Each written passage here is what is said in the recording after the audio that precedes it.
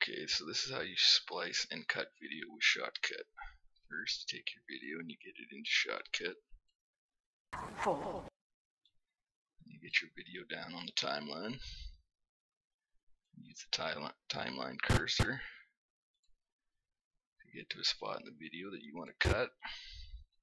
Use the cut key over here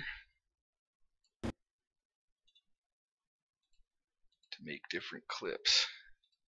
Now if you want to delete a clip, just right click it and go to remove.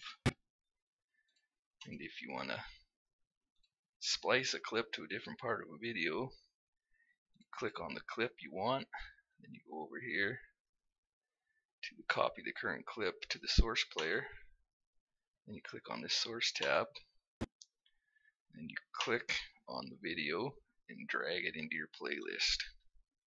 Then you use your timeline cursor again to find the spot that you're going to splice it in at.